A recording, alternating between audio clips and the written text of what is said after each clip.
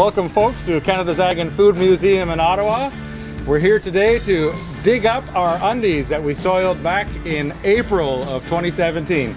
So with me today we have René-Claude Goulet from the Ag and Food Museum, myself, Alan Kruszel with the Soil Conservation Council of Canada, Bert van den Bijgaard with Agriculture and Agri-Food Canada, and Chris Giles with Stanfields. So folks, get ready, we're gonna dig up ourselves a pair of undies. All right, everybody dig in nice and deep, and 1, 2, 3, lift! Let's see what we've got left here. All right, this is just awesome. Okay, wow. So, ladies and gentlemen, we have successfully soiled our undies. Wow. All right, we have virtually nothing left. This is what we call the ultimate G-string.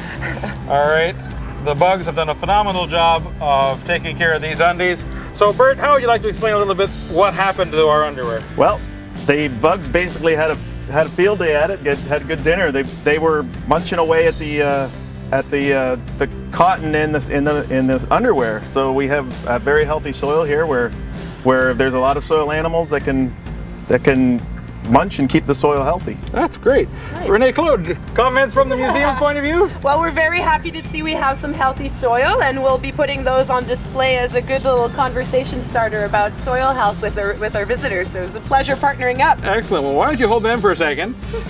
Chris, any comments from Stanfields? We just wanted to say thanks very much for getting Stanfields involved. This is great. A lot of people in the factory were really excited. They all heard about it. Some of the guys even actually tried it out in Truro, Nova Scotia, so that's awesome. Excellent. So just in case you forgot what these things look like, this is what we buried back in April, and about 3 months later, this is what's left. All right, so this is our Soil Your Undies project.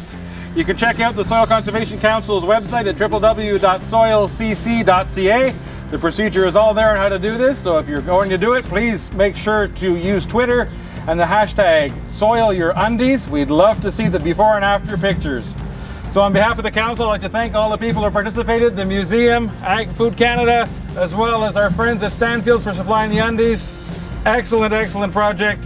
Please enjoy soiling your undies.